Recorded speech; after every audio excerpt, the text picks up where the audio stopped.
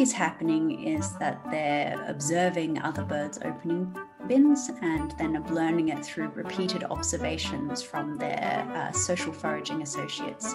We don't have any evidence that it's going from parent to offspring. It seems to be what we call horizontal transmission across the same generation.